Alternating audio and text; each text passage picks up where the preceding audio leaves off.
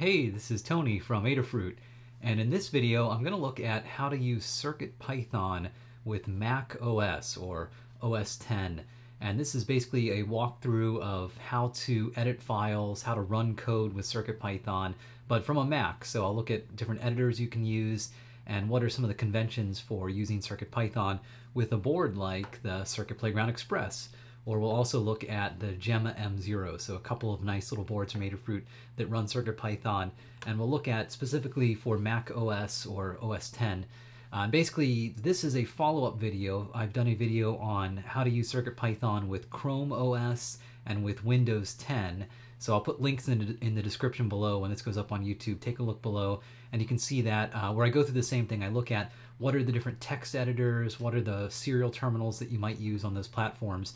So for this one, I figured let's look at Mac OS 10 and see what are some good options here. I keep calling it OS 10, although it's technically now called Mac OS. And for reference, I'm using OS 10 El Capitan, which is the version right before Mac OS. But what I'm going to say is basically should apply to all versions of Mac OS 10 or Mac OS, the latest versions. So let's just dive in. We'll get started here. We'll go to the main view and see what we've got. Let's see, we'll go there.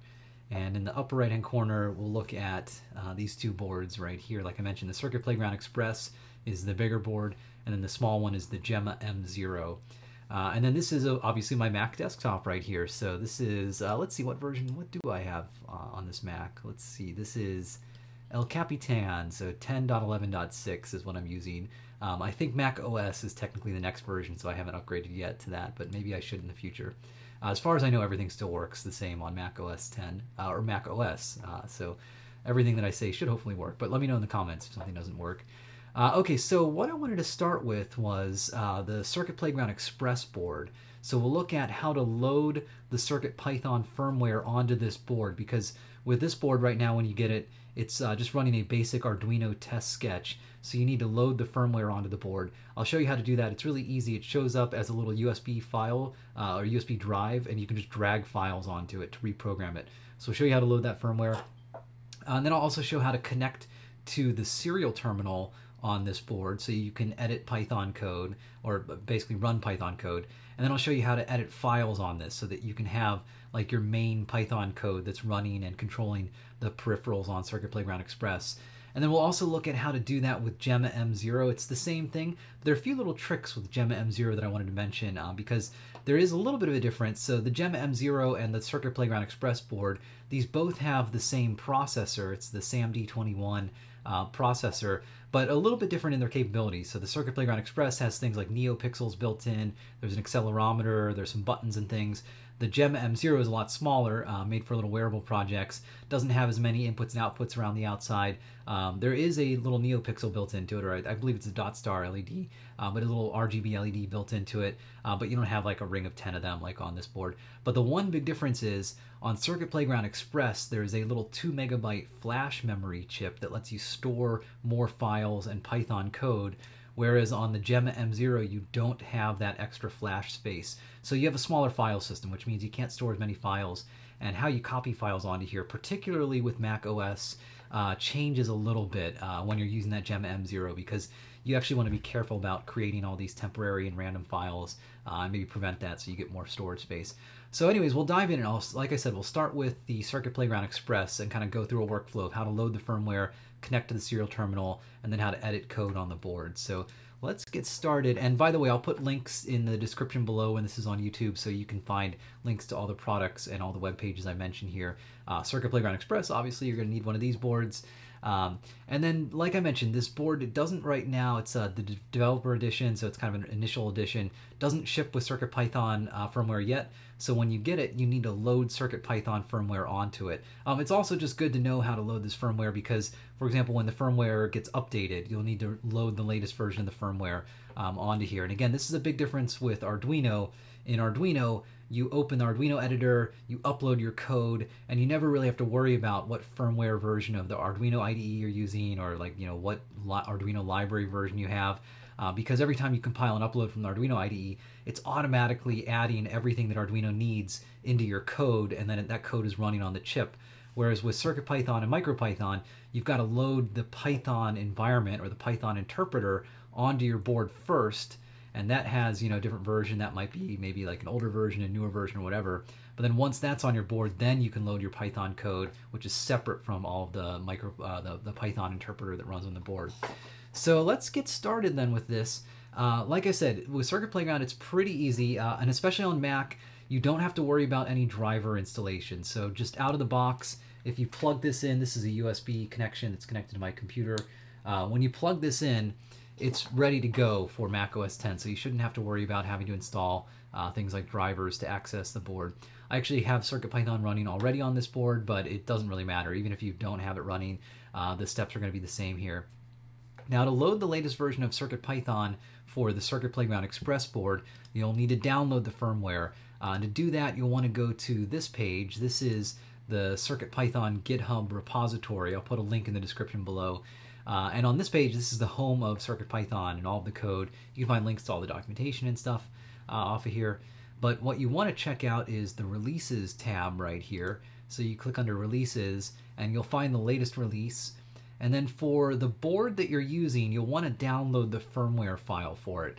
And so, for example, for Circuit Playground Express, I want to download this file right here, the Circuit Playground Express, or CircuitPython Circuit Playground Express 1.0.0.uf2 file.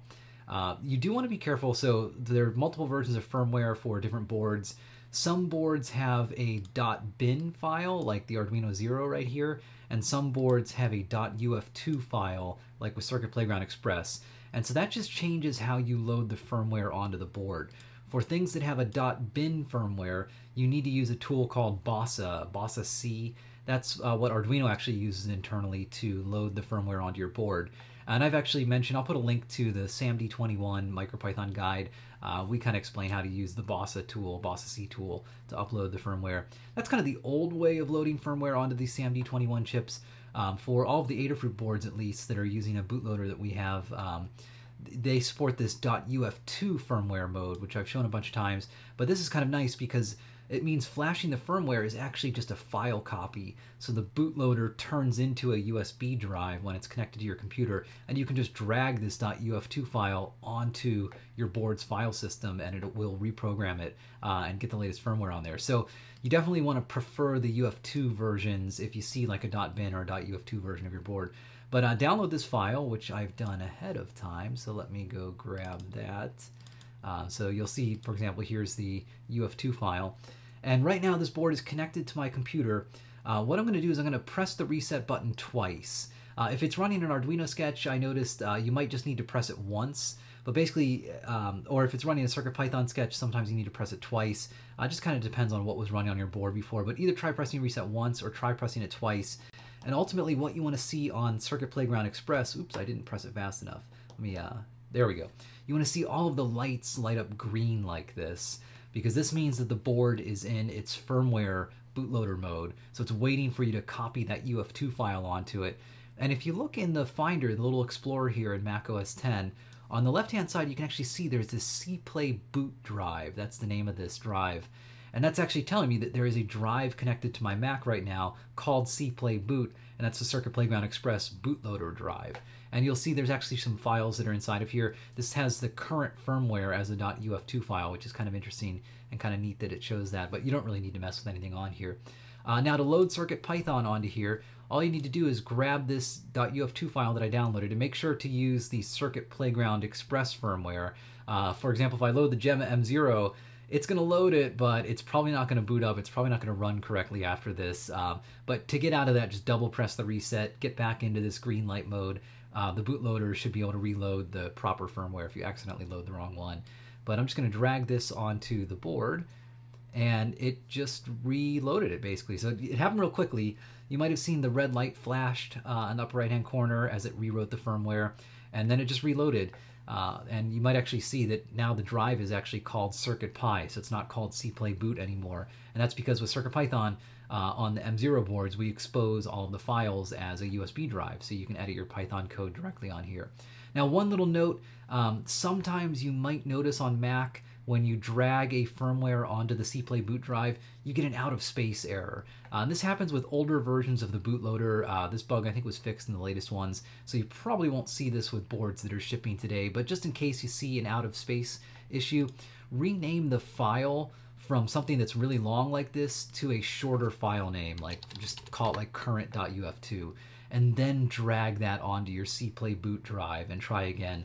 The issue is an older version of the bootloader didn't support the longer file name sometimes, at least from Mac. It got it in some weird state. So this is kind of a little workaround to make that work for this. So that's all you need to do though. So at this point, the board is now running CircuitPython firmware.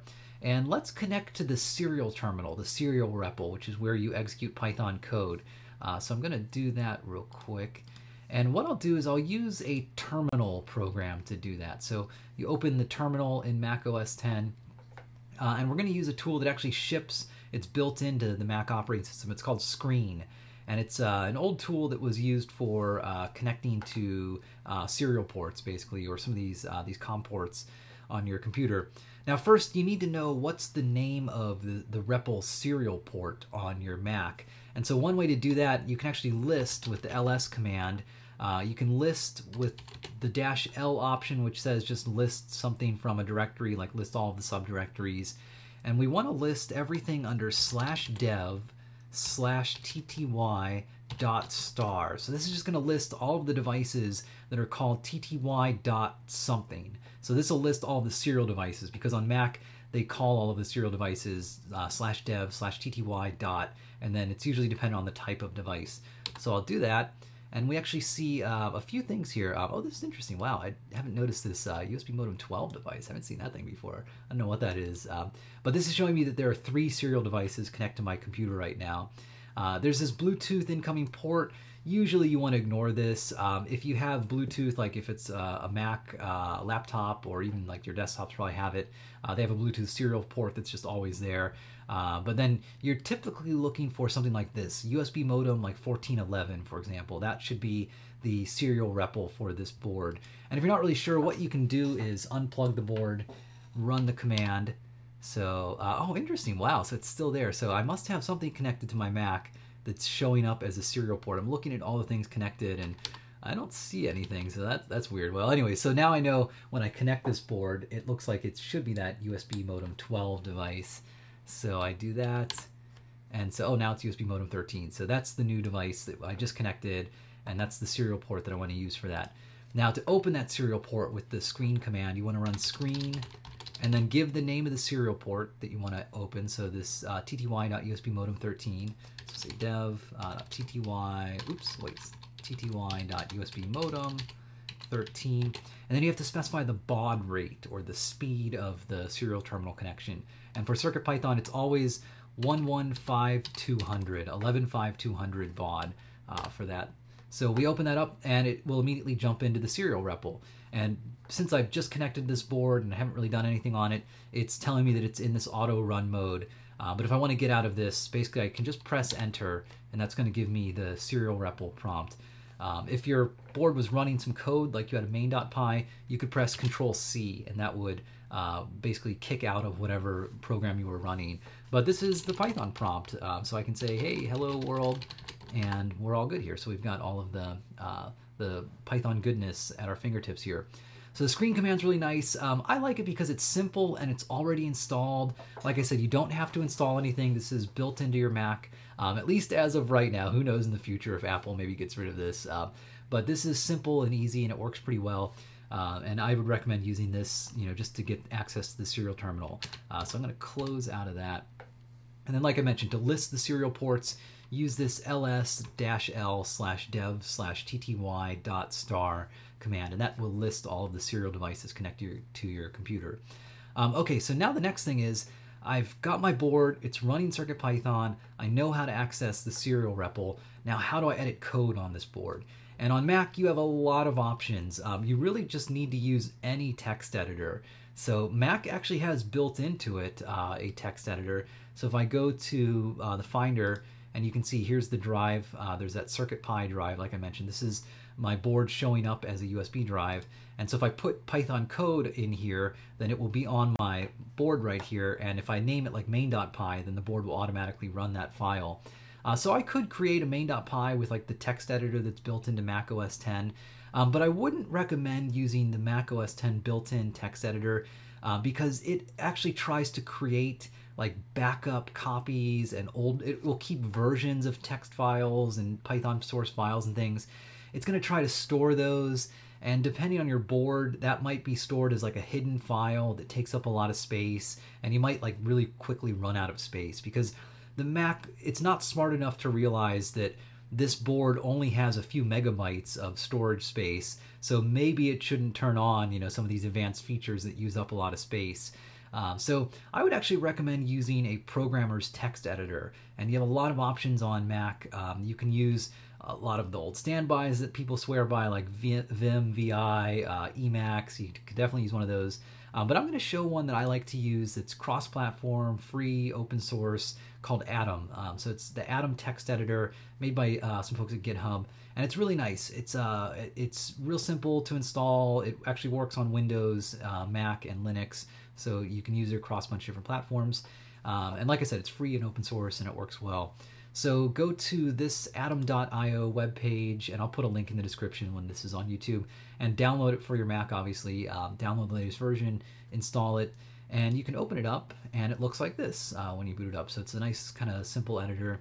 And what you can actually do is you can open a folder in the Atom editor. So if I go to open, and if I just select this CircuitPython drive right here, I can just click open. And this is nice. It will actually show me on the left here a little file tree.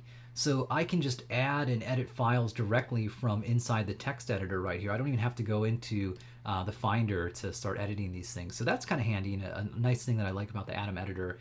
And so if I want, I can just say, let's create a new file, and let's call this main.py. And so it's creating this main.py, and let's just have it print hello world inside of here. So I'll save that. And what I'm going to do, if I go into File, Save, or if I press the Apple S key, that will actually save the file. When I save this, it's going to rewrite it out to the board, and the board will automatically rerun it as long as it's in the auto reload mode. So I'm going to go back, and let's open up the serial terminal again from our screen session. So let me go back and, oops. Come on, my terminal seems to have locked up. It's there we go. There's the screen command. Okay, so this is the serial REPL that I just opened, and just to show, like, there's the REPL. So it's not in the auto reload mode right now, but I'm going to press Control D. D is in dog, and that's going to reset the board, and it's going to put it back in that auto reload mode. And it actually just ran the main.py, so this is kind of nice. It shows, you know, hey, here's your main.py output, here's hello world. But just to show the really nice workflow that you get with CircuitPython, if I go back and if I change this file, so this, remember, this is the Atom text editor. It's open on the CircuitPy drive. It's showing all the files. Here's the main.py file. If I change this, hello world again, and then what I'm going to do, maybe I'll drag this over so you can kind of see this happen.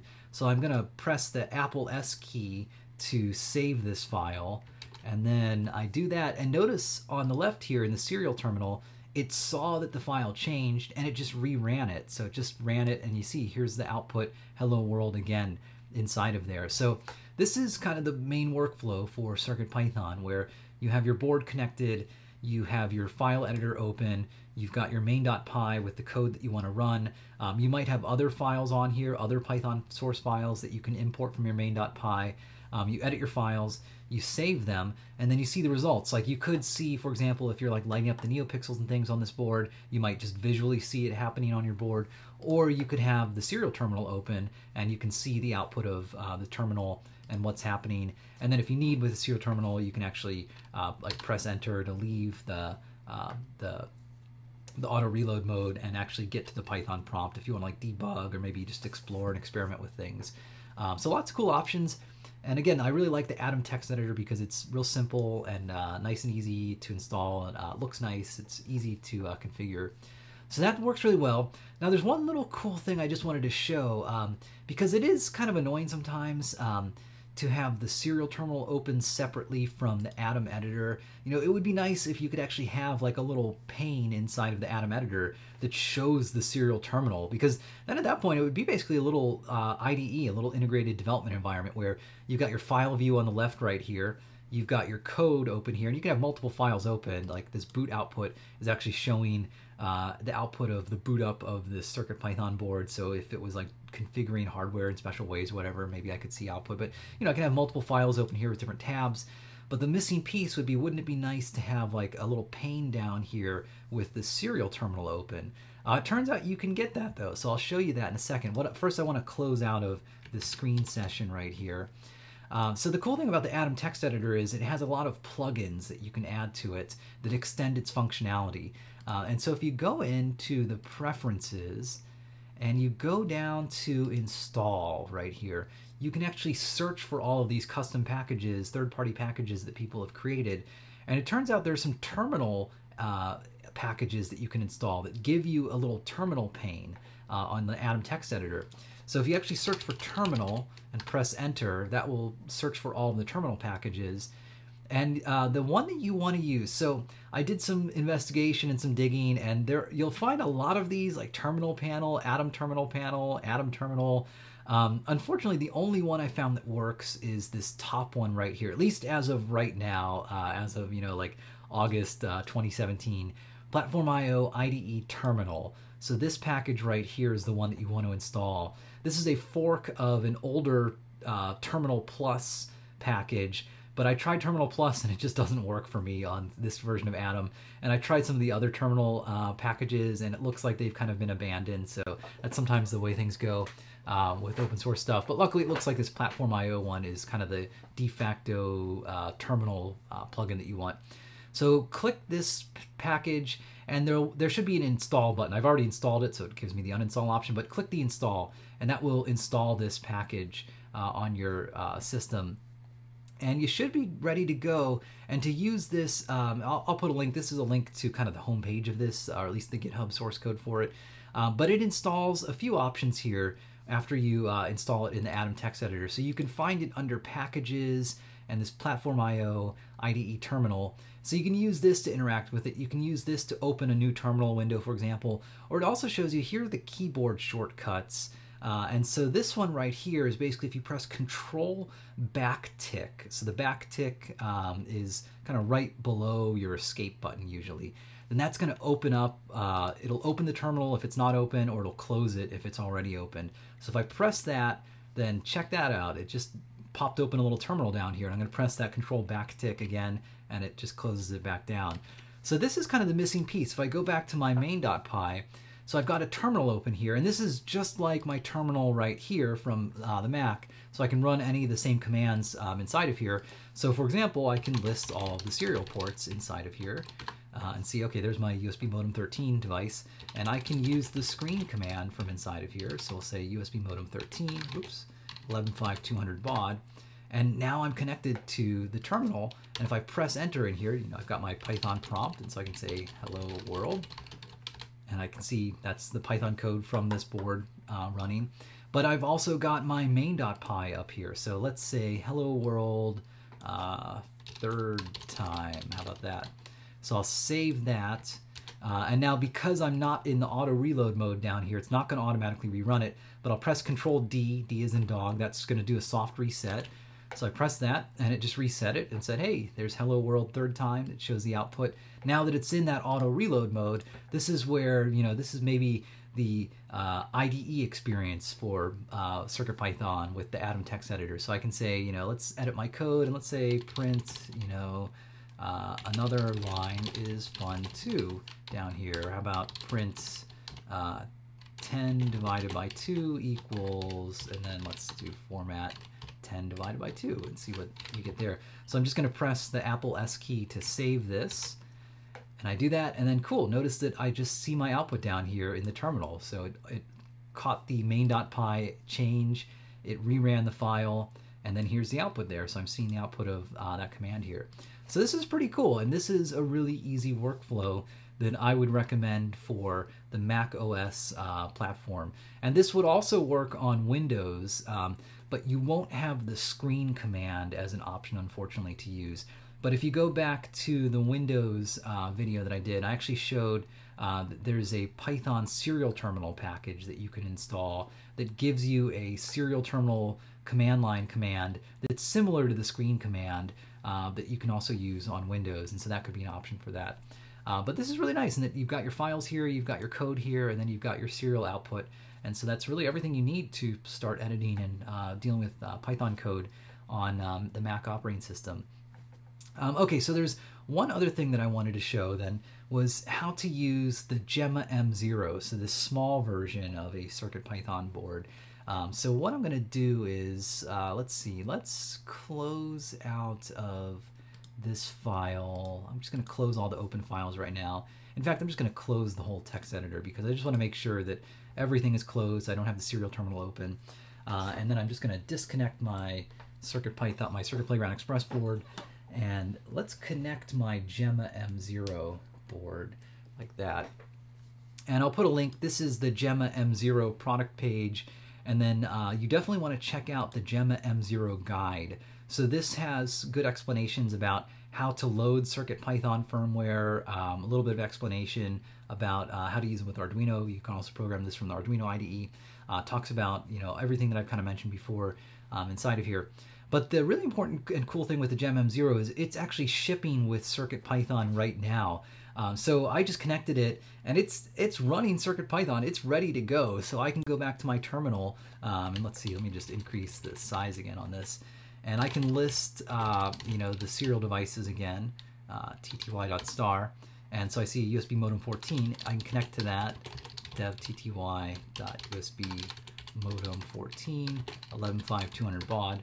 And this is actually showing, it's kind of neat. By default, it's outputting the analog voltage. So it's just kind of raising and lowering the A0 or A1 output. So I could connect like an LED to that and I'd see it like brighten and dim, for example. But this is kind of cool. So that's showing the script that's running. I can actually look at that source code if I want. So maybe if I close out of this and let's open the Atom text editor again. And then let's go to, well, this is kind of nice. It remembered the last thing I had open was the CircuitPy drive. And because this is running the CircuitPython firmware, it's going to show up as a CircuitPy drive again. So if I want, I can just double click the main.py, and this is the code that's running on this Gemma M0 just out of the box like this. And this is cool. This is the Python code. And you can actually see it's lighting the little dot star pixel that's on here. It's kind of cycling through some rainbow colors. So you can see exactly how it does that. It's just going through and using, it ported over kind of the rainbow cycle, this wheel function that we have from the Arduino version of this sketch. So that's kind of cool. And you can also see there's more stuff on this board, and it might be easier if I use the Finder to kind of show this. So if I go to the CircuitPy drive right here, you can see there's stuff like there's a lib folder inside of here, and this has some Python files. There's a Windows 7 driver, so this is kind of nice. On Windows, you need a driver to access this. On Mac, you don't. But we actually just ship the driver inside of here, so you can install this directly if you need to. So this is kind of cool, and it just shows some of the stuff that we have out of the box. Now, like I mentioned, though, the big difference between the Gemma M0 and the Circuit Playground Express board, other than like the physical size, one is a lot smaller than the other, but the one big difference is that the Gemma M0 does not have this 2 megabyte flash chip on it. So all of your Python files, all of the files you see right here on this CircuitPy drive, have to fit within the 64 kilobytes of the Python file system that CircuitPython creates on the SAMD21 microprocessor. So the SAMD21 has, if I remember correctly, I think 256 kilobytes of flash memory. So we take 64 kilobytes of that and give it to you as the file system that you see right here. So just be aware that all of your Python code, all of the libraries that you use with the Gemma M0 have to fit within that 64K file system. Whereas on the Circuit Playground M0 and any of the Express boards, like the Metro M0 Express, the Feather M0 Express, the Express boards are the ones that have that 2 megabyte flash chip. And so that 2 megabyte flash is where you store your Python code. So it's a lot bigger than the 64 kilobytes. So you can store more code, you can store files and things like that. So just be aware that you have less file storage on the Gemma M0 board, but the workflow is exactly the same as far as how you edit this. So like this is the main.py. How about maybe I want to comment out printing out all of that analog output stuff. So this is basically, it's like looking for a capacitive touch and it's telling me if it's touched. Let's comment out this line maybe right here where it's reading the analog voltage on A1 and printing it out. Let's comment that out. So I'll do that. I'll save this. Maybe before I save it, let's open up the serial terminal again. So I'm going to press that control backtick, and I'm going to use that terminal that I installed a second ago. And then let's open the screen command again against the device. So you can see there's all my A1. So it looks like it's actually showing the output of the analog to digital converter.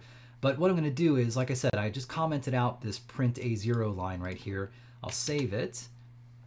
And it just reloaded, and so this is cool. So now it's running. You can see the LED is still changing colors, but now it's not printing out that A1 analog input stuff. And it should still print out, I guess, if I touch A2. So if I touch this, yeah, that's cool. So it's doing the capacitive touch. And so you can see right here, when touch2.value is true, then it's printing out A2 is touched. And so I see that in the terminal down here. So really cool, and this is really neat. Just this Gemma out of the box, it's ready to go, running CircuitPython. You've got an example here. You can start modifying it. I didn't really install anything other than the Atom text editor and this little terminal plugin here to access it. So that's really cool. Now you might need to know though, like let's say a newer version of CircuitPython is available for the Gemma M0, or maybe you loaded an Arduino sketch on the Gemma M0 and you want to now load CircuitPython again, because if you go from CircuitPython back to Arduino, that erases the CircuitPython firmware, so you lose all of that firmware. You can run your Arduino sketch, but if you want to go back to CircuitPython, you have to reload the CircuitPython firmware. And the process, it's exactly the same as what I showed for Circuit Playground Express. We actually mention it in the guide right here, so it mentions how to load CircuitPython onto this board. And it's the same process. You want to go to the releases tab of the CircuitPython repository, grab the latest release, but this time you want to get the Gemma M0.uf2 file like this, and then just double tap the reset button, and on this board it's right there. And notice the pixel turns green like that. And I should also see that I have, there's now a Gemma boot, so Gemma boot drive like that. And then what I want to do is grab my UF2 file. So if I grab this Gemma M0 UF2, I'll drag it over there. You see the red light just flashed, and it just finished. It just loaded the CircuitPython firmware on the board. I know it's funny, I just, my screen command was still open, and so it looks like it closed it because it basically disconnected the board as it did that flashing. But I should have a serial terminal, or I should have this showing up as a serial device again. And actually I'm going to close this terminal and reopen it because I've noticed the screen command sometimes when you accidentally, if you have the screen command open and if you like disconnect your board, or if you turn off, if you like abruptly stop the serial connection, the screen command doesn't recover very well from that, and it will mess up your terminal. Like notice my terminal here is like, it's showing my prompt on the same line. So what I want to do is I want to reload this terminal session. And actually, I don't remember how to do that in this Platform IO terminal thing. So let's close this terminal, and then let's go back and let's reopen a new one. I think this should hopefully create a new terminal for me. So there we go. I think this is fine. Yeah, it looks like we're back in business. So now let's just list the serial devices again to just make sure that I see, oops, TTY star. So yeah, it looks like it's probably this USB modem 16 device. And if I connect to that tty.usb modem 16 115200 baud, then I should be hopefully at the Python prompt. And yeah, I am. So if I press Control C, because remember this main.py is running right now, so it's in a main loop. So I have to interrupt that loop by pressing Control C. So I do that, and then it stops running, and I've got my Python prompt, and I'm ready to go with this board. So that's pretty cool, and just something to be aware of on how to load the firmware for this. Again, you just drag, you double press the reset, get it into the bootloader mode. You'll see the Gemma boot drive. drag your firmware over, and you're good to go. And if you get an out of space error for some reason when you drag the UF2, rename it to a small file name like current.uf2 and then drag that over to the board, and that should work for that. So that's how you load the firmware. Now the one little gotcha that I wanted to mention for the Gemma M0, because it doesn't have that larger flash chip, and so its drive is a lot smaller than the drive that you would get on your Circuit Playground Express board, you might run into space issues. Like if you get a really complex Python, I guess, not necessarily sketch, program, I guess now I should call it. I'm still using Arduino terminology, but a really complex program, you might get to a point where it takes up so much space that you can't store it on your drive anymore. And you can free up some space on this Gemma board. So I could delete this Windows 7 driver because I don't need this on Mac. So we'll say move that to trash. The README, I can probably delete this, although this is kind of handy. I mean, you can open this up in the Atom editor right here. This just shows some little tips on how to get started with it. But I could delete that if I needed to. And you could actually delete this from within the Atom editor. You can just right click. Oops, I don't want to do main.py. Let's do that, and then we'll say delete. And yep, just wants to double check, move that to trash. So I can free up a few files like that. But there's one little gotcha. With the Mac, it likes to create a lot of hidden files.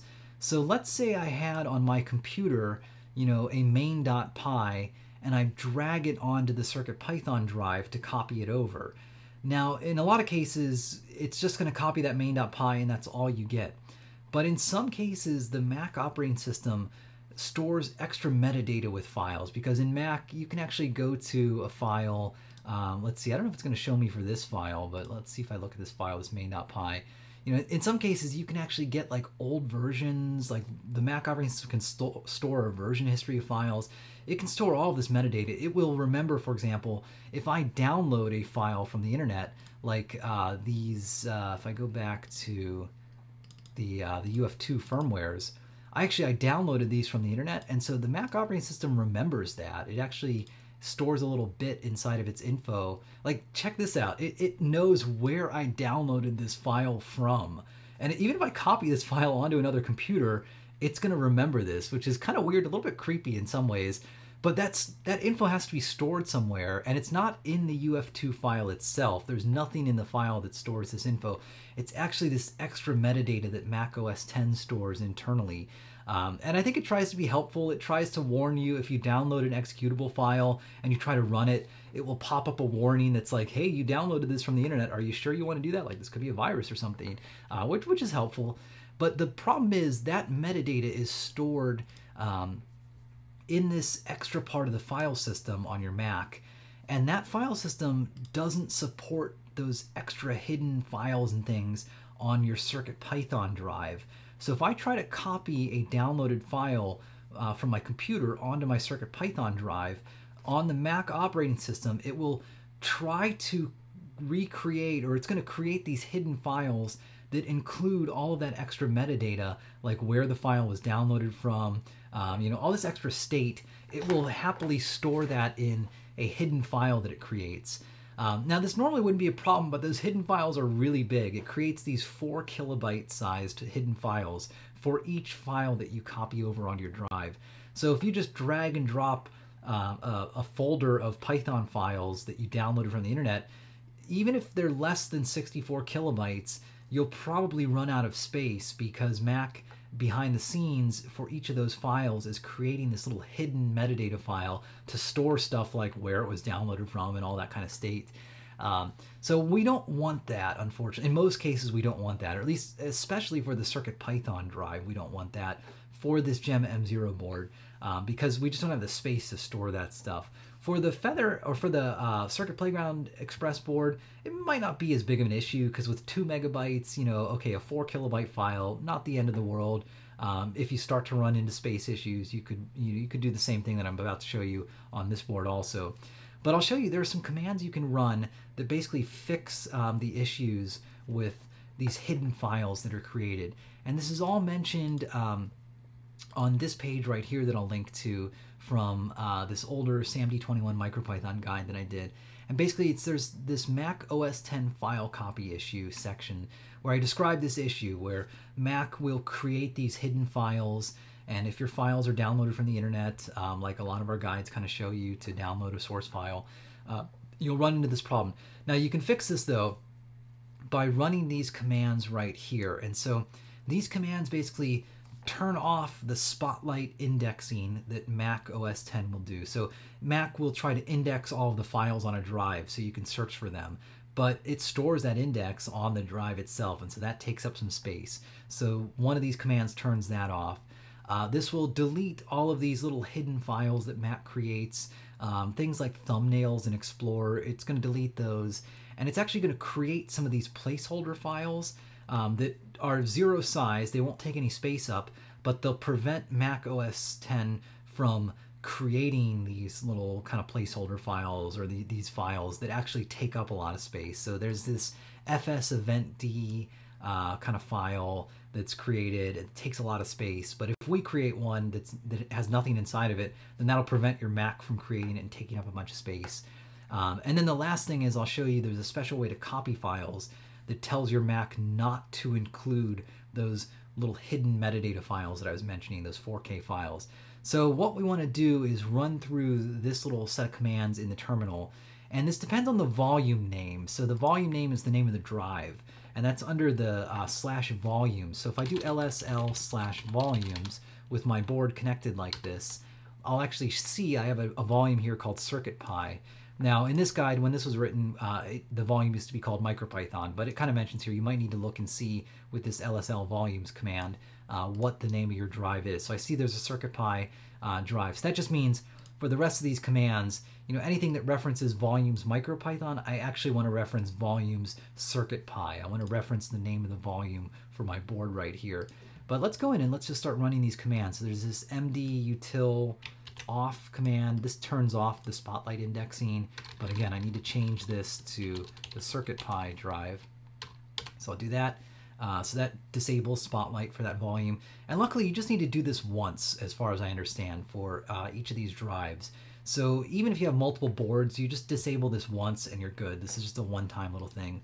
And then the next commands, these will go in and delete any of these temporary files that might have been created already. Because as soon as I plug this in and open the Finder and look at this, it already is creating these little hidden thumbnail files and things. So it's, it's trying to be helpful, but this is these days, these days hard drive space is basically unlimited. Like we have, gigabytes and gigabytes and sometimes terabytes of hard drive space.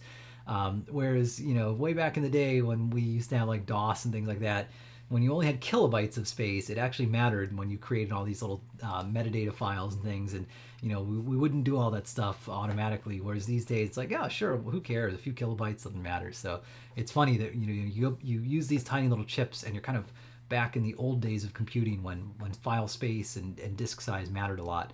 Anyways, let's run these commands. So I'm going to switch to that volume, that directory, the CircuitPy directory. Now I'm inside here. This is actually just listing. I can see all the files. If I wanted, I could edit these files from here. And this is another workflow if you want to use just the terminal itself. But let's see. Let's keep going. So this rmrf command is going to delete all of these little spotlight and other kind of hidden files that are created. So I'm just going to run this one as is. So that goes through and deletes some stuff.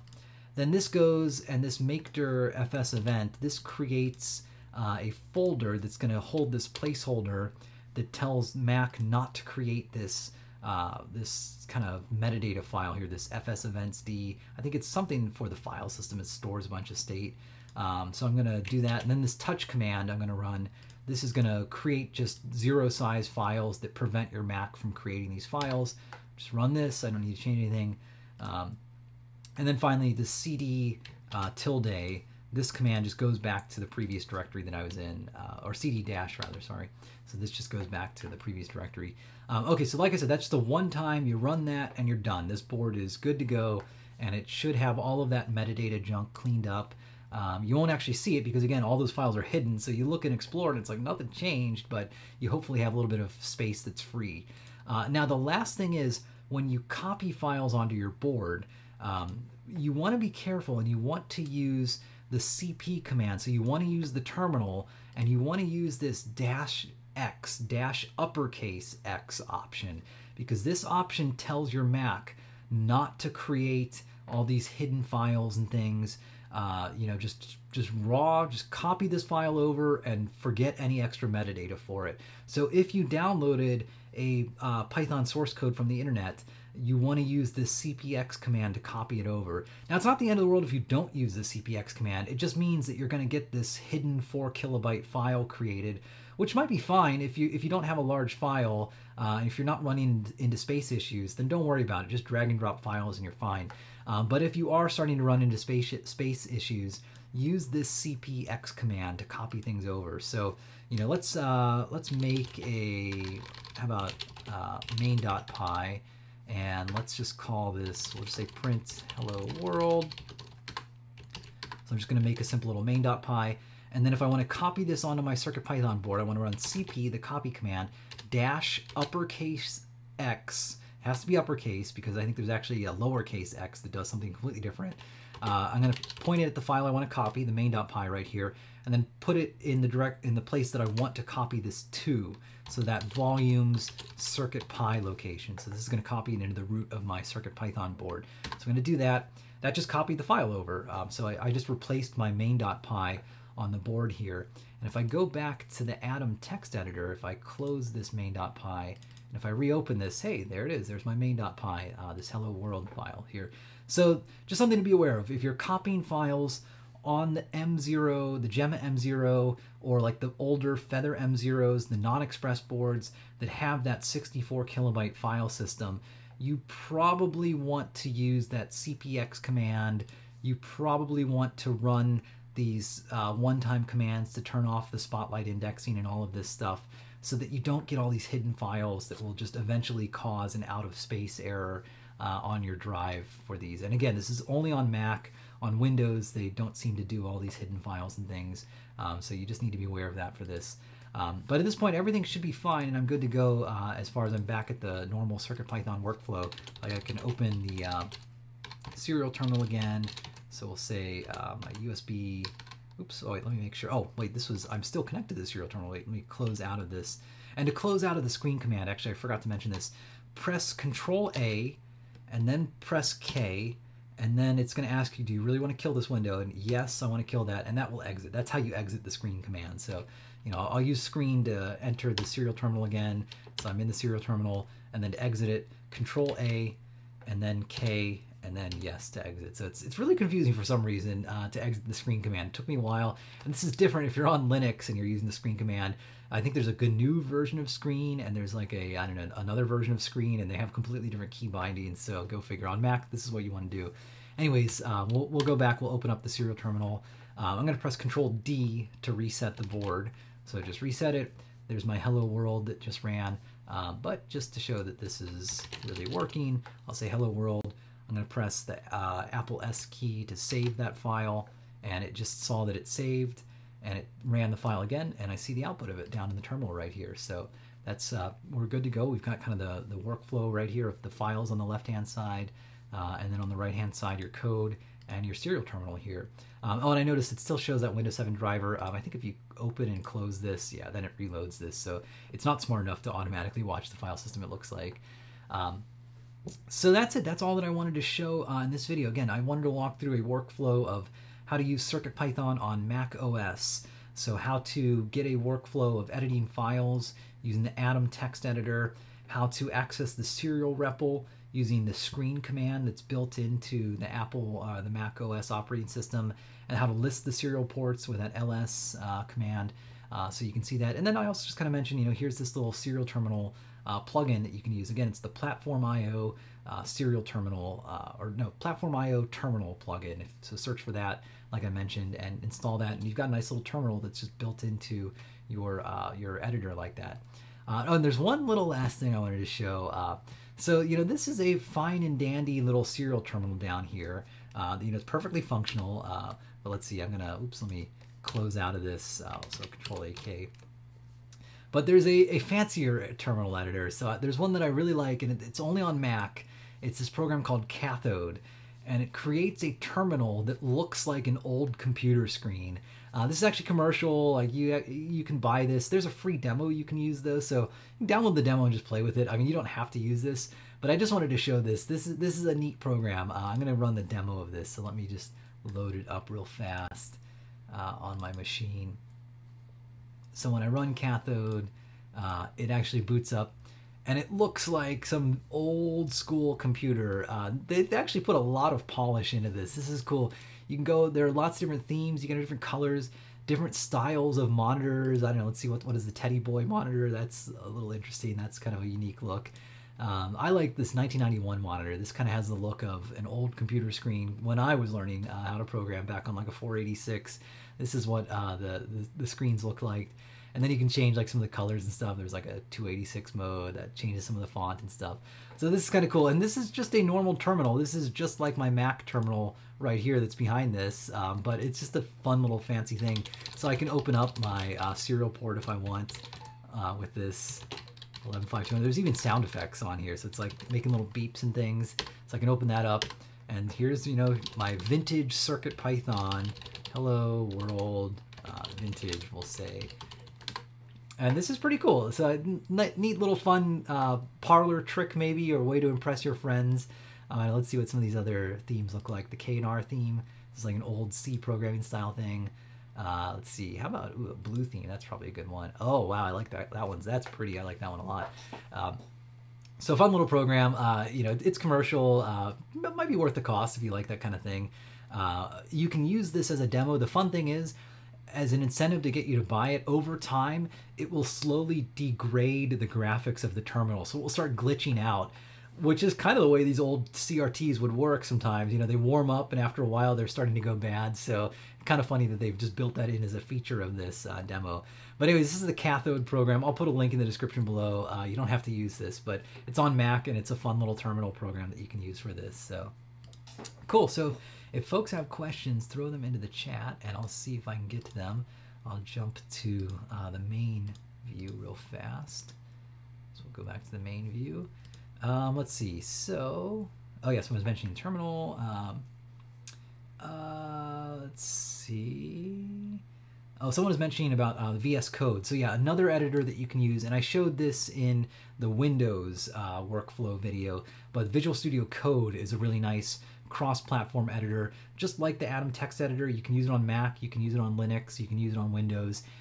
Very similar functionality. It actually has a terminal built into it, so you don't even need to install a plugin, and I think I showed that in the Windows video. So definitely Visual Studio Code, another good option to check out for that. You know, it's hard to pick a favorite. Like, they're all pretty comparable in their capabilities, so you know, it really just comes down to which one you like more, if you like Visual Studio or the Atom text editor. So, you know, both one will work great for that. So I think that's it then. I don't see any other questions, so I'll wrap up the stream. So thanks a lot for watching. This was, again, how to use CircuitPython on macOS 10. And this is a follow-up to videos I've done showing the workflow for CircuitPython on Chrome OS. So I showed how to use a couple Chrome apps that give you the serial terminal and code editing access.